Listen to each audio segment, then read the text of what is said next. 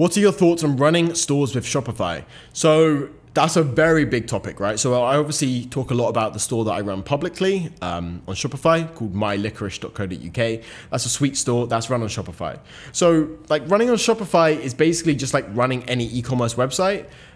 It's very different to running on a marketplace such as eBay, Amazon, Etsy. Like it's very different to running on a marketplace. It's a lot more complicated and requires more skill to run on Shopify, purely because you have to figure out how to get the digital advertising.